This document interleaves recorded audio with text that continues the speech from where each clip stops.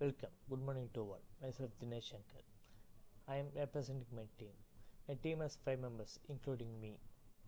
My team leader is Megha, and my team members are Vasuntharaa Devi, Sowmikaa, and Arthi. Next, we are going to see our problem statement. Our problem statement is personal assistance for senior who was self-reliant using IoT. Next, we are going to see our proposed solution. This is a proposed solution. In proposed solution, first we are going to see problem statement.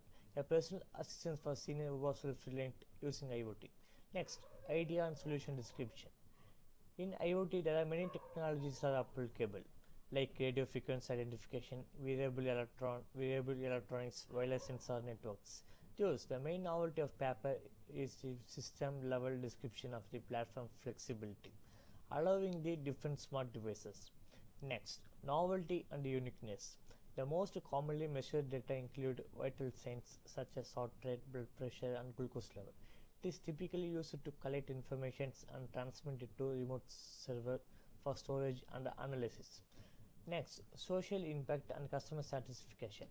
Smart technologies and the Internet of Things have the potential to play significant role in enabling older people to age in place, and there has been less work done on a role of IoT and aging in a place that more broadly consider caregiving and their built environment.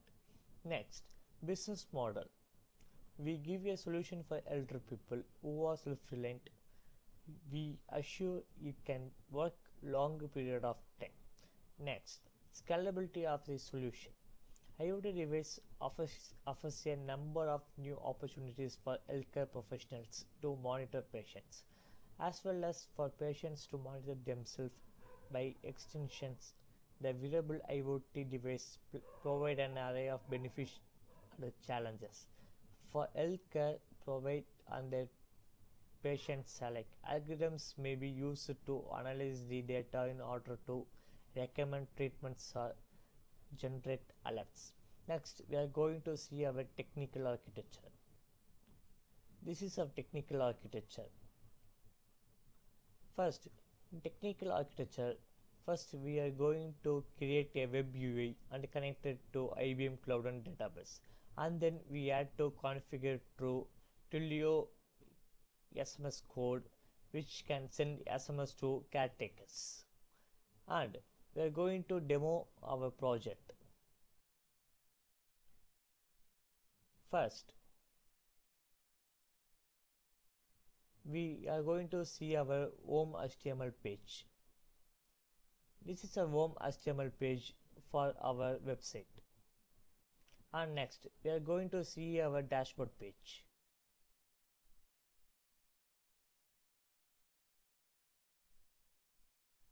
And next, we are going to see our database code.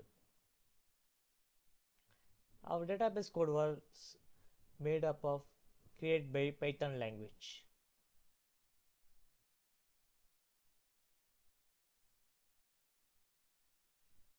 And finally, we are going to see our source code for getting SMS.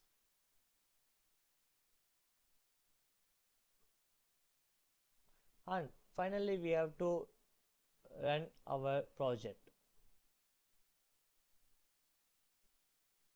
We have to type a cd login page.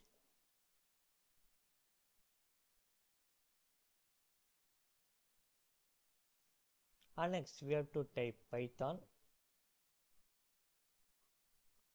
app.py and click enter. Just wait for a second. It will generate a link. Just copy that link and place that link in our Chrome, and it will redirect it to our login page. If we have an account already, just we have to log in our page.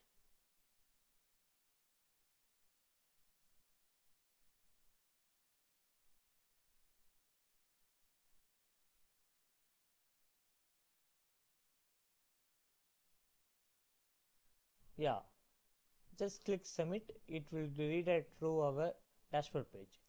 First, we have to give our name, And next we have to give a what medicine we take.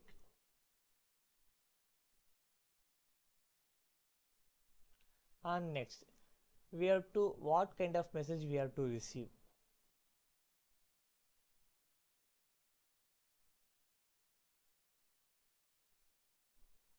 And what is our age. In which time we have to get a SMS.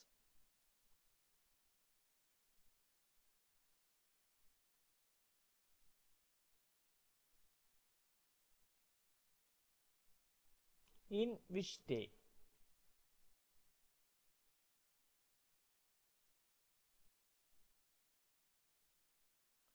And we have to type our gender. And finally we have to give our phone number.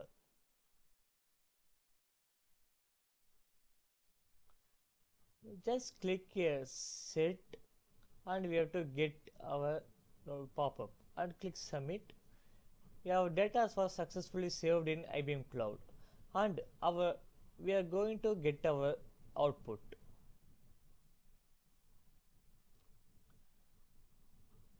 This is our output.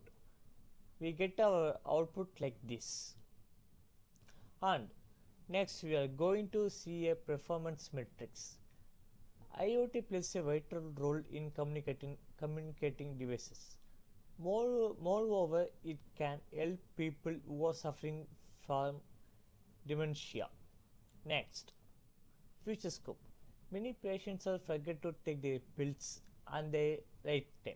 So in order to avoid this kind of situation, we developed our web application to take their medicines. And finally, I am completed my speech with thank you.